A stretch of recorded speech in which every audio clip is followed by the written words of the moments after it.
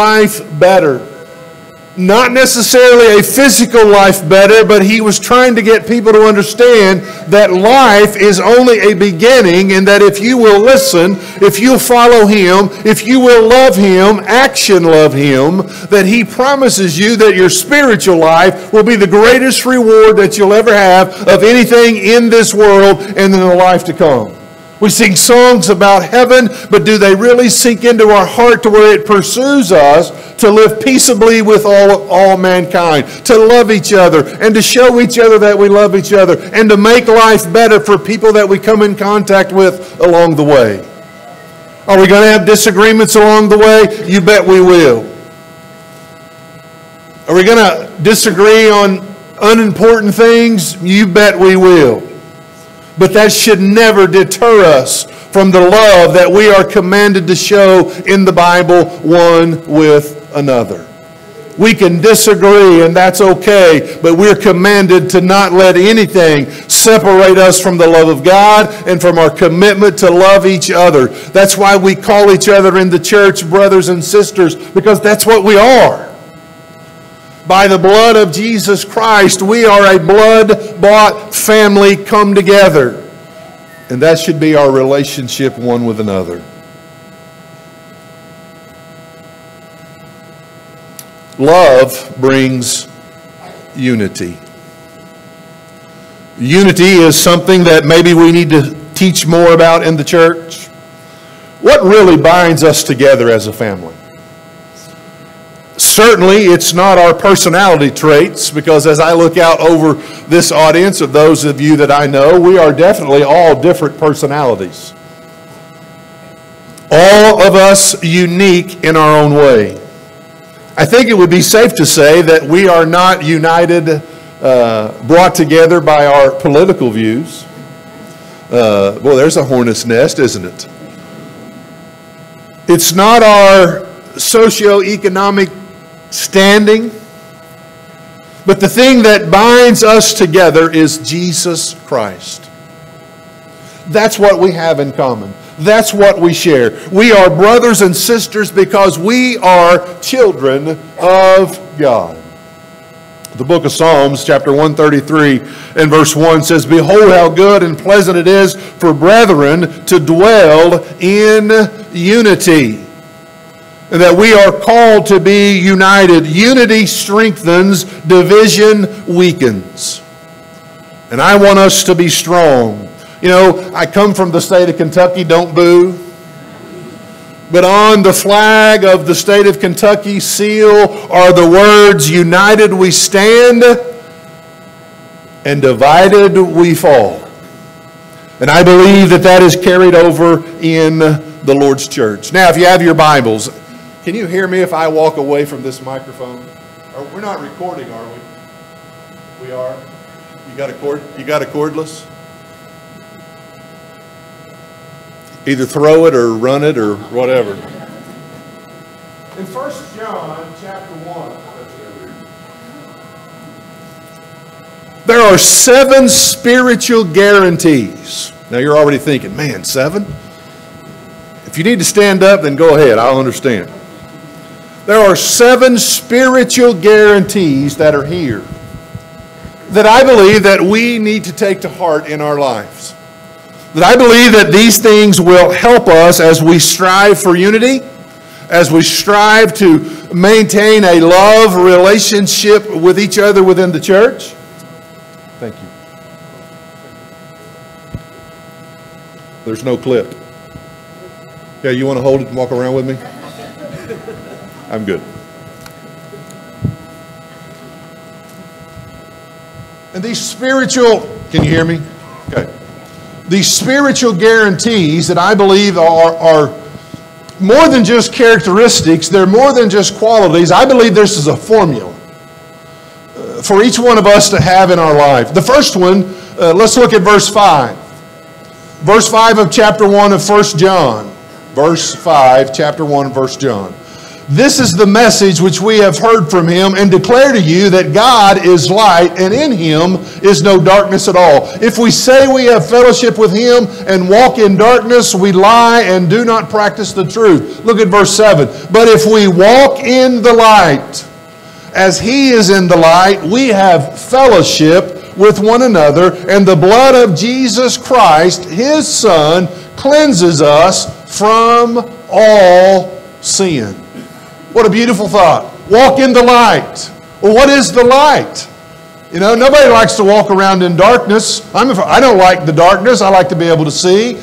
Walking in the light is walking in Jesus Christ because he is the light. And the greatest thing about that is that last part that we read. By walking in the light and living a faithful life and being a Christian is that Jesus Christ cleanses us from a few sins? What's it say there? All sin. So the first spiritual guarantee there is that we need to walk in the light. Are you walking in the light this morning in your life? In other words, let me put it this way. Do you think and do you carry Christ in your heart every day? Does he help you make decisions? Do you pray to him? Do you pray for guidance? Is he the first thing you think of in the morning and the last thing you think of at night? Do you carry him in your life every day of your life? That's walking in light. The second one is verse 8. If we say that we have no sin, we deceive ourselves and the truth is not in us. If we confess our sins, he is faithful and just to forgive us our sins and to cleanse us from all unrighteousness. Number 2, confess our sins. Brethren, I was always taught, or in some way implied in my life, not by my parents, I don't know where I picked this up,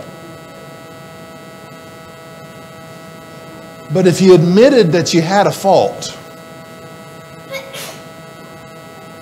that it meant you were weak.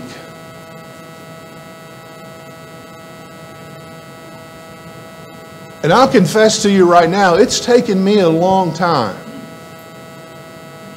to kind of let the wall down for people to realize that I'm just as human as everybody else.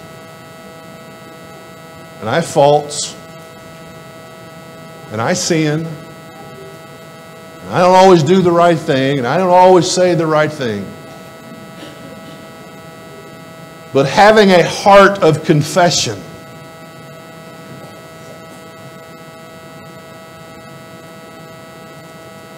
is having a heart of strength. It doesn't mean you're less of a person. It means you're better of a person. It means you are focused on walking in the light. And that you want to be considered with the righteous and not with the unrighteous. And folks, the idea that we can go through life and not ever be wrong is absolutely wrong. And if you think that right now, there's your first wrong of the day. You cannot always be right. Nobody's always right. Nobody knows everything.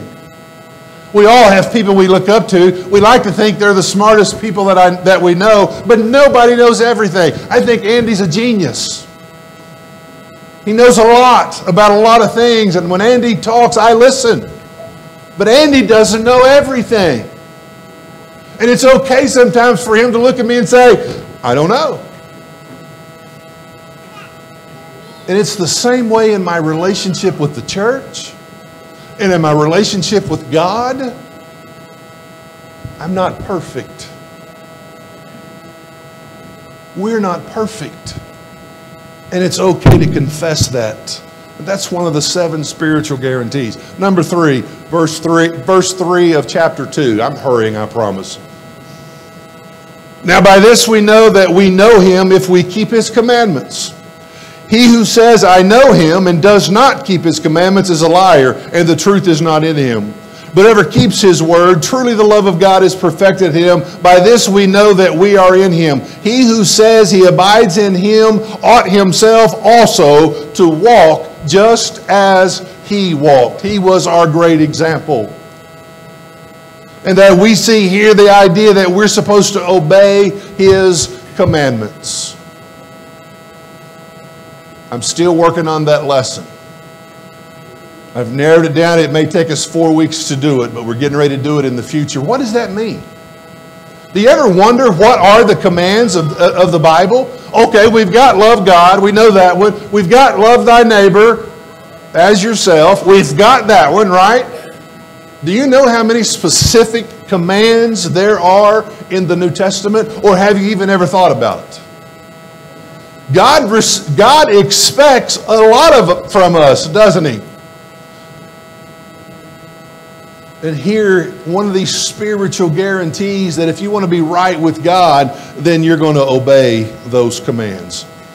Was that 3 or 4? That was 3. All right, let's go to 4. Verse 9, he who says he is in the light and hates his brother is in darkness until now. He who loves his brother abides in light, and there is no cause for stumbling in him. But he who hates his brother is in darkness and walks in darkness and does not know where he is going, because the darkness has blinded his eyes. How can you say you love God and hate your brother? If you say you love God and hate your brother, the love of God is not in you. How great of a spiritual guarantee is that in our relationship with each other within the church? It's not always roses. It's not always perfect. Sometimes there are rough patches in the road, but it never takes away or deflates from our responsibility to love those who are our brethren in the church. And that when we look at each other, we're not looking for perfection. We're looking for hard workers who are trying. Who knows that we're going to slip up along the way. And I don't love you any less, and you're not supposed to love me any less when it just doesn't go just right. Now understand, I'm talking about relationships in the church. I'm not talking about doctrine. I'm not talking about those spiritual, scriptural matters in the Bible. We know how we're supposed to worship. The Bible tells us so. We know how salvation comes, and that's through baptism in the blood of Jesus Christ, through immersion in the watery grave of baptism. We're not talking about things like that. We're talking about as a family. How many of you have the perfect family outside of church? If you've got the perfect family, raise your hand. Whoa, what? Really? So you all have got one of those crazy uncles too. That perfect family doesn't really exist. Let me tell you a story about an uncle of mine. And I'm so glad my mom's not here because she would cringe. This was an uncle that married into the family. He is now dead. But I'll tell you this, he spent 25 years in prison. Okay, now that's not funny. But he spent 25 years in prison because he was running a stolen car racket. He would get a car that had been totaled. He would go steal a car that matched it and put the good numbers on the good car and turn around and sell it as a new car. And the FBI watched him for 2 years. And when it showed up one day, took a bulldozer up behind his house and dug up all of these cars. I'm proud of that. No, I'm not. We all have families where there were some things in our closet we'd just like to keep there. But the family here at this place, look around this morning. We're not perfect either. But if you have the blood of Jesus Christ that has washed you from your sins, you're perfect in His eyes. And I'm going to tell you something. That's all that matters. When this life is over, you're going to answer to Him, not me. When this life is over, I'm going to answer to Him, not you. Now, I trust you. But I certainly don't want you to judge me. And you certainly don't want me to judge you. But He who is righteous will judge us. I told Pat right before she went to surgery, Bob sitting there holding her hand, you know, there's not a lot of words in a situation like that, the fear of the unknown. We had a prayer with her, and as I walked out of the room, I just grabbed her by the toe. It's the only thing that didn't have a wire stuck in it. And I said, Pat, remember this. Bob, I hope you remember this. God will have the last word, and it will be good. Brethren, if you get nothing else from this story or this sermon, if you get nothing else from the meeting that we had earlier, please get that God will always have the last word, and it will be. You say it. Good. And that's the way it's going to be. Verse 15. Chapter 2, do not love the world or the things in the world. If anyone loves the world, the love of the Father is not in him. For all that is in the world, the lust of the flesh, the lust of the eyes, and the pride of life, is not of the Father, but is of this world. The world is passing away, and the lust of it, but he who does the will of God abides forever. Very quickly, spiritual guarantee here is do not love this world. This world is not our home. We're just passing through. My home's laid up somewhere beyond the blue. The angels beckon me, and I can't feel at home in this world anymore. Do not love the world or the things of this world. Number 6, the last verse of this chapter. If you know that he is righteous, you know that everyone who practices righteousness is born of him. Righteousness is simply right living. Right living not by the world's standards, but right living by the standards given to us in the Bible. And the way to live right according to the Bible this morning, if you're here and you've never obeyed the gospel, to start on that right step going in the right direction is to do what the Bible has commanded us to do. That is to repent of the sin that we have in our lives, to make the confession that we believe that Jesus Christ is the Son of God, and put him on in baptism, and to have your sins washed white as snow. Then we have started out on that journey of righteousness, to living the righteous life, and then we can think and long and hope for that eternal home. Folks, I'm not going to lie to you. It's been tough the last couple of weeks. It's been hard. It's been hard because of the love that we have for this congregation. It's been hard because of the love that we have for the church. I'm talking about the institution of the church and keeping it holy. And it's been hard because it's never easy to go through something challenging.